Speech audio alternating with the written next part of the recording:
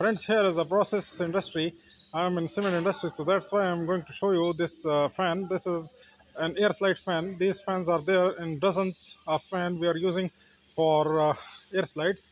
How air slide fan is working is, from here the motor is there and there is a fan, and this is sucking air from here, and then fan is rotated inside, and then it is compressing the air in this tube, in this pipe. So this tube is connected to the air slide, and air slide is there.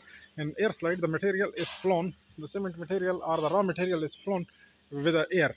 So here also you can see this is connected to this air slide. In the air slide there is a mesh and there is a cloth inside, so the material is going on the top, and on the downside cassette the air is provided, and through air this material is flown by this way.